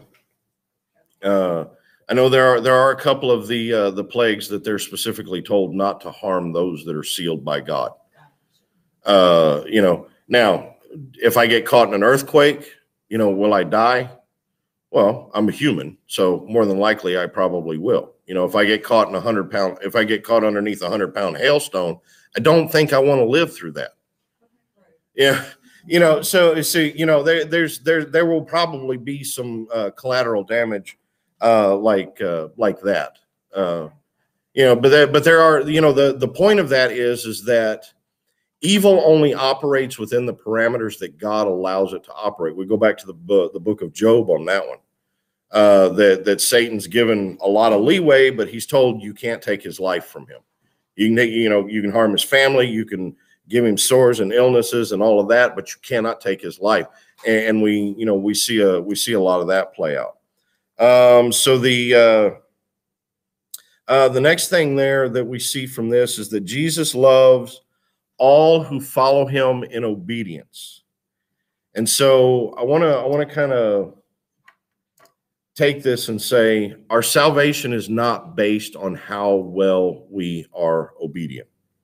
We are saved by grace into good works, if that makes sense. Our good works become a response to the salvation by grace. We're saved by grace. You know, God has redeemed us from eternal condemnation, and so we respond to that by serving God. You know, by living in obedience. But Jesus said, "If you love me, keep my commandments." You know, and I can, you know, I will love those. You know, kind of bad paraphrasing here, but you know, Jesus loves basically all those who hear his commands and follow them. The next thing there about Jesus is that he freed us from the slavery of sin. He set us free, which means that we're no longer under the blood of Jesus Christ. We're no longer slaves to ourselves, if you will. We're no longer driven by ego. We're no longer driven by selfish desires. Our mindset changes, and we're no longer bound to do the things that we see as, I guess, pleasurable, or, you know, what makes us feel good, or, you know, anything like that, because we become bound to the pleasures of this world. And I'll give you an example. So I know a guy, not me, but he wanted to give his children everything. So he gets a good job, and they get involved in, you know, he got 4 kids. They get involved in event after event after event after event. And so it costs money to do all this stuff. Well, now he's got to work overtime just to support, you know, the big property that he bought so his family could have a place to play, the lake house they're renting, you know, all of their water toys, you know, all of the kids' extracurricular activities, getting them all the nice things. So he has now become a slave to his job. And so in providing for his children, he's now missing out on birthdays. You know, he's now missing out on recitals, you know, not getting to go on the weekends, you know, because his days off rotate, or he's got to work his days off or anything like that. He's now become a slave to his job because he set the bar so high and doesn't want to disappoint his children. Okay. That's kind of us getting involved in that sinful cycle where we start becoming slaves to, you know, well, I got to keep feeding this, so I got to keep doing this. And so, you know, through Jesus, we're freed from all of that. We're free to stop being dependent on the pleasures of this world and to serve God, and be happy with that. Any questions? Nothing over there? Okay. Sorry, I thought I saw y'all. Okay. So how do we put this in perspective for us? How do we apply this? Well, first of all, see your position in Jesus. See your position in Jesus. We're not just under his rule. we are actually part of, because he's made us a kingdom of priests, we are actually part of his reign here on earth. We are a part of the kingdom of God in that. But not only that, we're not only citizens, but we're in essence, rulers in the kingdom. We're ambassadors, we're emissaries for the kingdom. We've got a lot of responsibility in that area, and it's been bestowed on us, surely by God's good grace. The next thing is that we are priests. And I think this one is an important one to understand, that, we don't have to go through a mediator here on earth. We don't have to have, we have direct access to God. We don't have to go to a pastor and say, I need you to pray for forgiveness for me. That's out of the scope of my biblical job description. I don't have to pray for forgiveness for anybody. I can pray with you, about forgiveness, but forgiveness is not mine to give, because I need forgiveness just as much as anybody else does, probably more sometimes. But that's the beauty of the gospel, is that through Jesus Christ, we can go straight through, and we're going to see here later on in chapter 1 how Jesus is our high priest, that we don't have to go through anybody else. We go straight to him and find the forgiveness and the healing that we need. And being a priest, we are ambassadors of God here on earth. So that's that. And in light of the first 8 verses, how does that apply to us? We give your total adoration of him. Give God your total adoration. And what I mean by that, to him who loved us and set us free, glory and honor and praise and dominion go to him forever and ever. This is an unceasing thing here. And the next thing, and this is probably the most important thing, live in anticipation of his return. And we may stop here before I move on to the next part. But live in anticipation of his return. For 2,000 years, the church has been saying, this is the last days. We're in the last days. And I believe that. In the sense, because and there's several ways to look at this, okay? Because the book of Hebrews, it says in these last days, okay? So when Jesus left this earth, that began the last days. And what I mean by that is that in the church age, Jesus could return at any time without warning. And that's the thing, Jesus, when I made a comment this morning that Jesus said, the authority is not mine to give, to sit at my right or left hand. That's not mine to give. Okay. There's a separation there that Jesus purposely takes away from himself. Jesus doesn't know when God's calendar is going to come to completion. He says that even the Son of Man doesn't know the hour at which he's supposed to return. So now he sits up on his throne at the right hand of God, interceding on our behalf, making prayers to God on our behalf, and waiting for God to tell him, okay, Jesus, it's time for you to go back. And that's what he does. So during that time, he intercedes on our behalf. He empowers us here on earth. And so, when we do that, we need to live in anticipation of his return, that Jesus, yes, could come back any moment now. Scripture says over and over, like a thief in the night. You don't know when the thief is going to come. If you did, you'd be up waiting for him, right?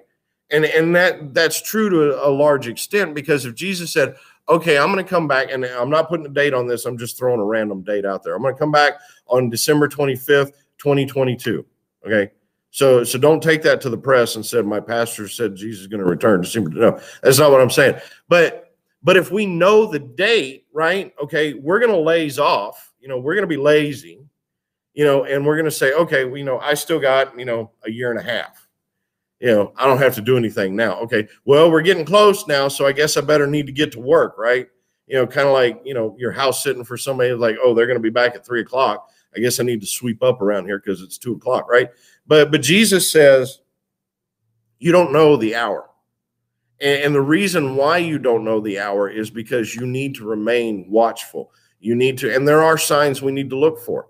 There's a whole slew of them. You go into Matthew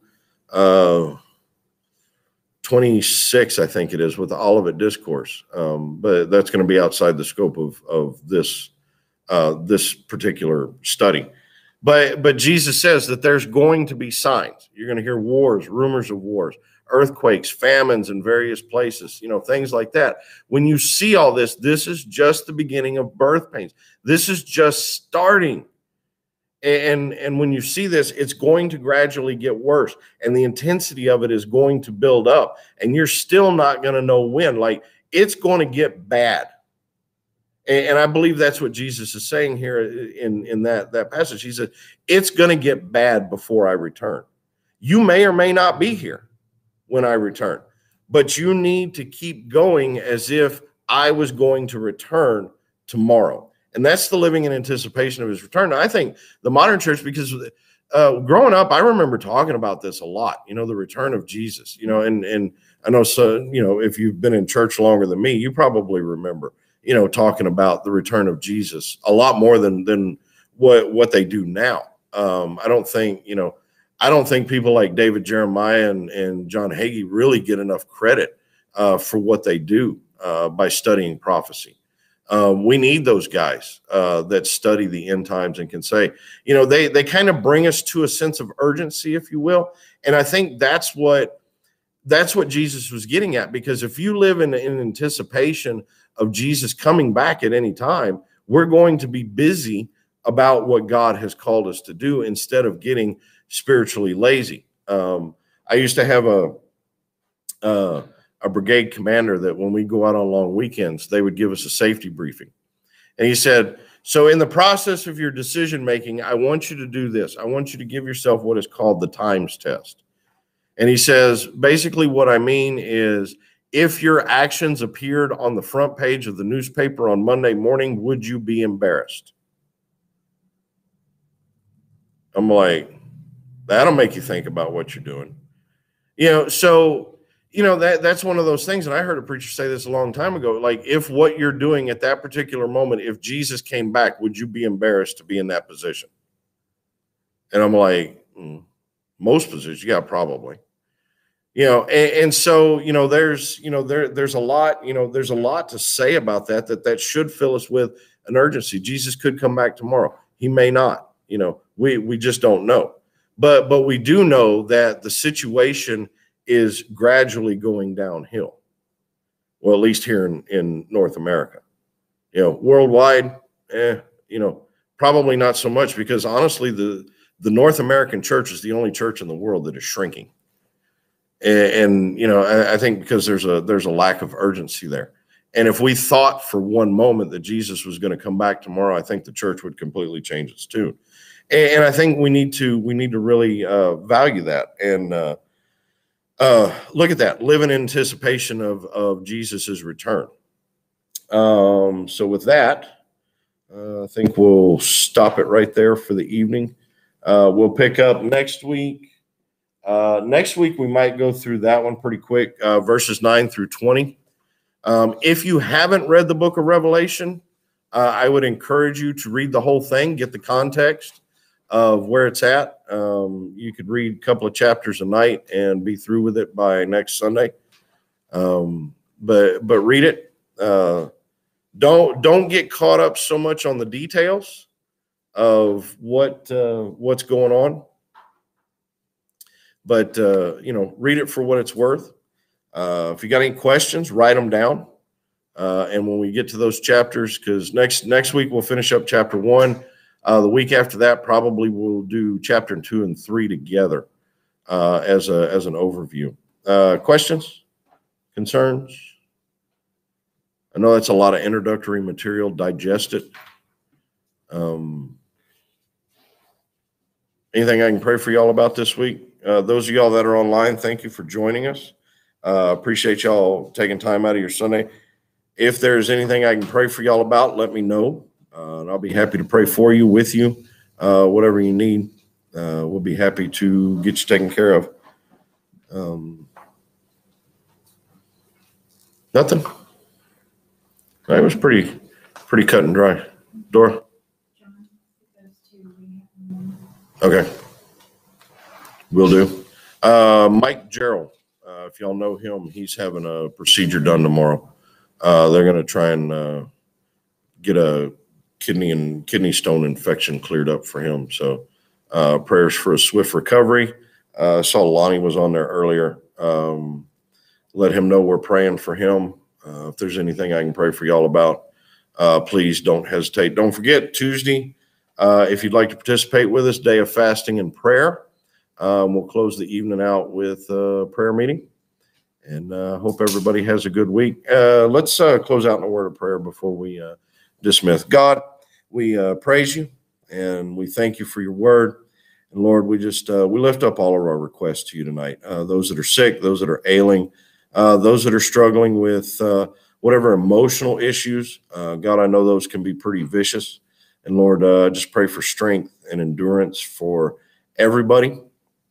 And Lord, we just we thank you for your word and the lessons that it brings us. And Lord, we just pray that we can hear these truths, that we can apply them in our lives. God, we love you and we thank you. We pray all these things in Jesus' name. Amen. Y'all have a good week, everybody.